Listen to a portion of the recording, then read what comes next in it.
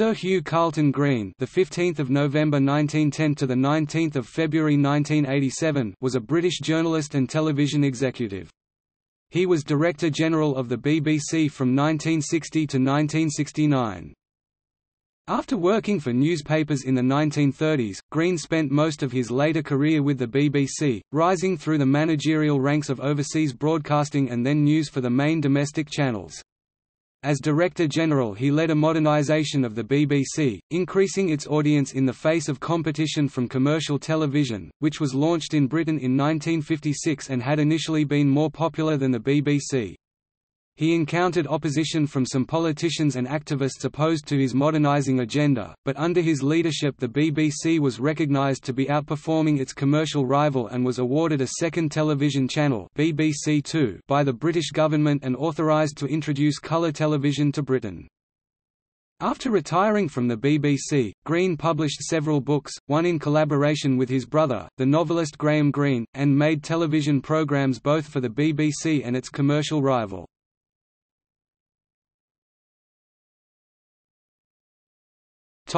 Life and career.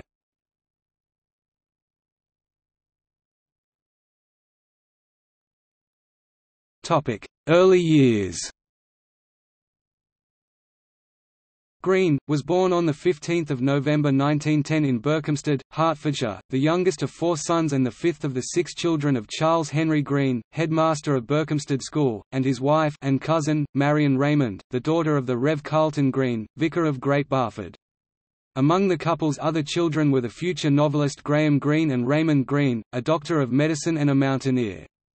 Greene was educated at Berkhamsted School and at Merton College, Oxford, where he obtained a second class in classical moderations 1931 and English 1933. Before going to Merton, Greene had spent some time in Germany, and after graduating he returned there, beginning his career as a journalist.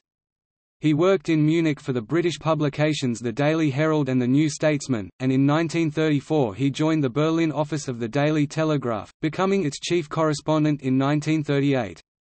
His biographer Colin Shaw writes that witnessing the rise of the Nazis deeply influenced Greene for the rest of his life, teaching him to hate intolerance and the degradation of character to which the loss of freedom led. He was expelled from Germany in May 1939 in reprisal for the expulsion from London of a journalist and Nazi agent, Rudolf Rosel. The Daily Telegraph sent Greene to Warsaw, but his time there was brief.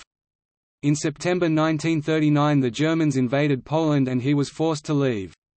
As the war spread in Europe he reported from Romania, Bulgaria, Turkey, the Netherlands, Belgium and finally France, returning to Britain in June 1940, narrowly escaping the German army's arrival in Paris. After a few months in the Royal Air Force as a pilot officer in intelligence he was released to join the BBC's German service, becoming its news editor. Throughout the war the BBC remained committed to impartial and accurate reporting to enemy-occupied territories.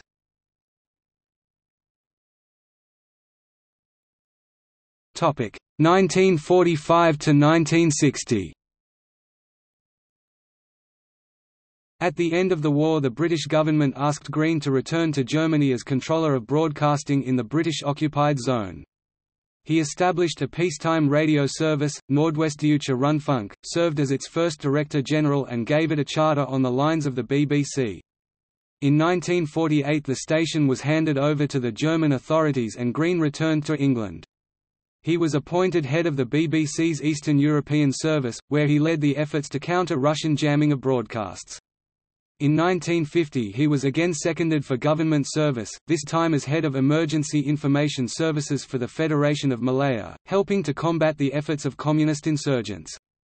Among his helpers was the future Prime Minister of Singapore, Lee Kuan Yew, who became a close friend. On his return to London, Greene resumed his work at the BBC. First, in 1952, as Assistant Controller of Overseas Services, and then, in 1955, as Controller. In 1956 Sir Norman Bottomley, Director of Administration and Deputy to the Director General, Sir Ian Jacob, retired. Greene was appointed to succeed him. Shaw comments that this temporarily distanced him from any direct involvement with programs, but clearly identified him as the potential successor to Jacob, who was due to retire in 1959. After 2 years Greene was appointed to a newly created post, Director of News and Current Affairs. It was established in the wake of television's rise to overtake radio as the dominant broadcasting medium, and Greene's brief was, "to secure overall coordination and editorial direction of topical output in both radio and television." In this role, Greene encountered resistance to modernisation by key figures in the BBC News division, headed by Tahu Hole. The commercial Independent Television News (ITN), launched in 1955, was strongly outperforming the BBC in innovation, flair and audience numbers. Jacob backed Greene's modernising approach, and moved Hole to be Director of Administration. Among the reforms introduced by Greene was the abandonment of a restrictive and bureaucratic system for covering party politics. Before the 1959 general election he announced, "We are going to cover the election, nationally and locally, like any other news story, on the basis of news value," putting the BBC on a similar basis to ITN and the press.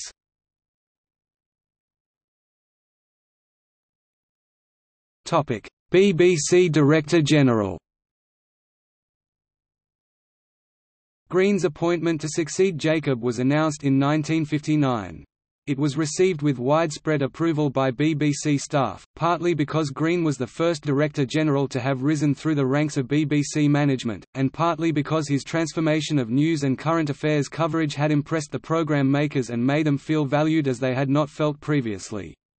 When he took over the top post, Greene abolished the position of Director of News and Current Affairs, and appointed himself Editor-in-Chief.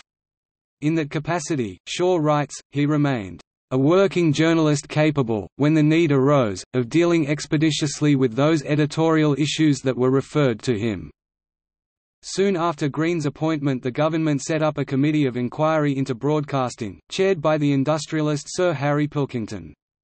Greene pressed the BBC's case, arguing that the interests outside television of the commercial franchise holders constituted a conflict of loyalties with their public service obligations, and that the quality of programmes from commercial television was greatly inferior to that of the BBC's. The committee's report was highly favourable to Greene and the BBC, and despite pressure from the commercial television lobby, the government awarded the BBC the proposed third channel and introduction of colour television. In a short history of the corporation, the BBC says of Greene's tenure, "He encouraged programme makers to reflect the social changes and attitudes of the 60s." After the arrival of That Was the Week That Was in 1962, the British establishment would never be seen in the same light. Viewers enjoyed the portrayal of a new breed of gritty policemen in Z Cars 1962, wept at the plight of the homeless in the Wednesday play, Cathy Come Home 1966, and were riveted by Doctor Who 1963, Top of the Pops 1964, Horizon 1964, Tomorrow's World 1965, and Dr. Kildare, all attracting large audiences. Omnibus set a new standard for television arts programs, although under Greene's leadership the BBC caught up with and overtook commercial television in popularity among the British public as a whole. There were dissenting voices.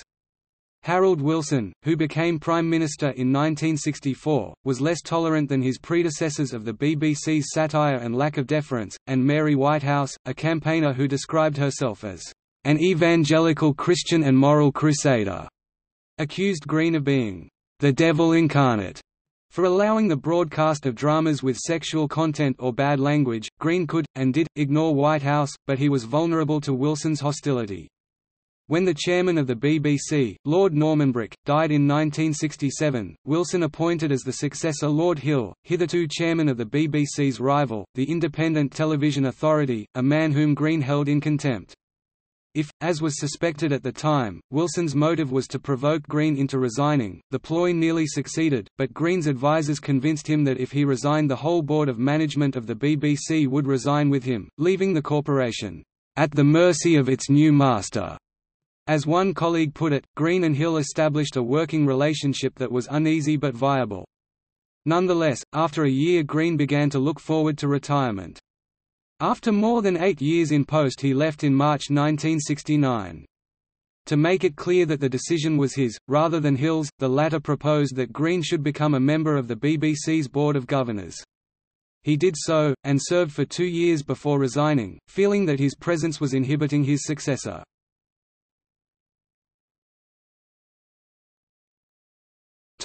Later years.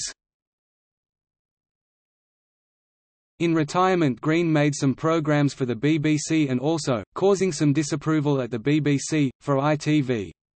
He edited several collections of stories about the rivals of Sherlock Holmes, collaborated with his brother Graham on Victorian Villainies 1984, and became chairman of Bodley Head, his brother's publisher. His lifelong hatred of totalitarianism and dictatorship led him to be active in campaigning against the military junta that ruled Greece after the coup of 1967. After civilian rule was re-established, Greene was advisor to the Greek government on the constitution of broadcasting. Greene died from cancer in King Edward VII's Hospital, London, on 19 February 1987.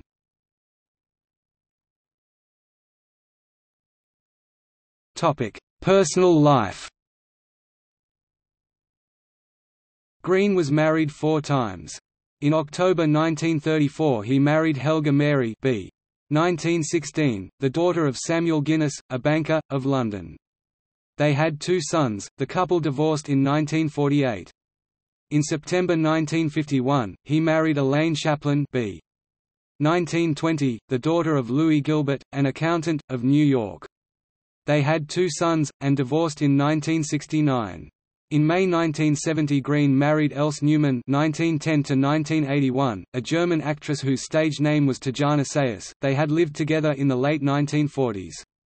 She died in 1981, and in December 1984 he married Sarah Mary Manning Graham b. 1941, a script supervisor from Australia.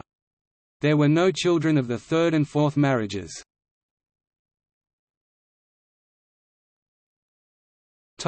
Honours. Greene was appointed OBE in 1950 and knighted KCMG in 1964. He received honorary degrees from the University of East Anglia, the University of York and the Open University. The West German government awarded him the Grand Cross of the Order of Merit in 1977. In 1985 he received the Eduard Rhein Ring of Honor from the German Eduard Rhein Foundation for outstanding work related to the promotion of scientific research and of learning, the arts, and culture.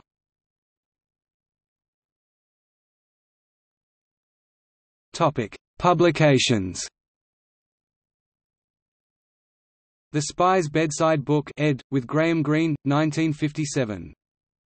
The Third Floor Front, A View of Broadcasting in the 60s 1969. The Rivals of Sherlock Holmes, Early Detective Stories ed. 1970. Cosmopolitan Crimes, Foreign Rivals of Sherlock Holmes ed. 1971. The Further Rivals of Sherlock Holmes ed. 1973. The Crooked Counties ed. 1973. The Pirate of the Round Pond and Other Strange Adventure Stories ed. 1977. The American Rivals of Sherlock Holmes 1979. Victorian Villainies ed. with Graham Greene, 1984. Source: Who's Who.